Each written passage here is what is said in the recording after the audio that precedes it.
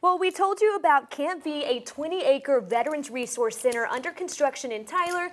Then we showed you THAAT Ranch, a 4-acre equine therapy program for veterans that is open at the Resource Center.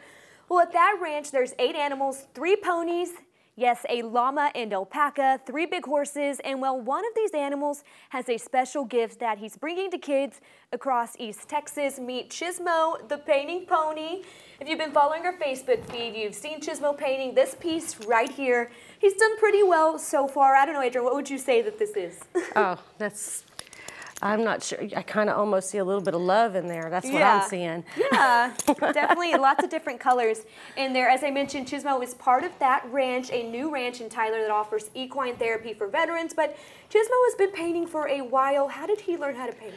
Well, we would go out to the Autism Week out at Camp Tyler, and he worked with children with autism, and he has a special connection with the children with autism, and they would paint him.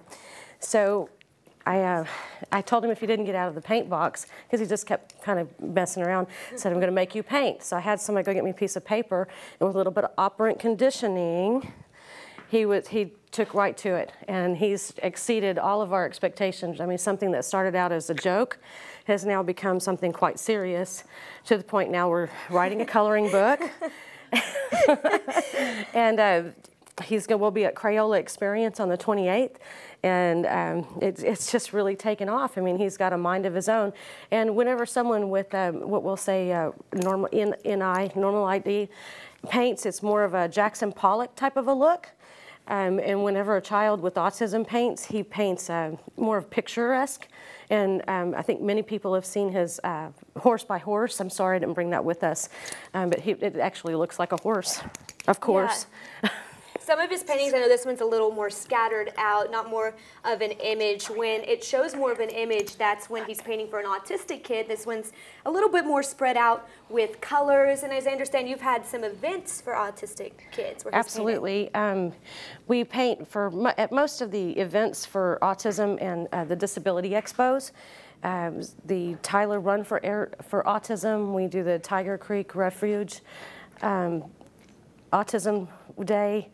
So there's several, and that we work with. I can't even think of all of them. We've had such a busy season. It's hard to even think of all of the ones that we've done. And it's any event that comes up for autism, we're going to be there. So can people reach out to you? Oh, absolutely. He does have he's Chizmo, the painting pony at gmail.com. We do have a website that's THAATRanchlp.GoDaddySites.com. We'll put it on our Facebook page so people can contact you. Well, thank you so much. As we said, we would pick one person that commented on our Facebook page to win this painting done by Chizmo, the painting pony. We've gotten quite a bit of comments so far. Later in our show, we'll announce the winner. So you still have a little bit of time. As Adrian mentioned, they've had several events. Again, we'll have a winner at the end of our show. So you still have time to comment on our Facebook page. It's under the live feed. Thanks so much, Adrian. And coming up, we take another quick look at the weather with meteorologist Brittany Morales. Stay with us.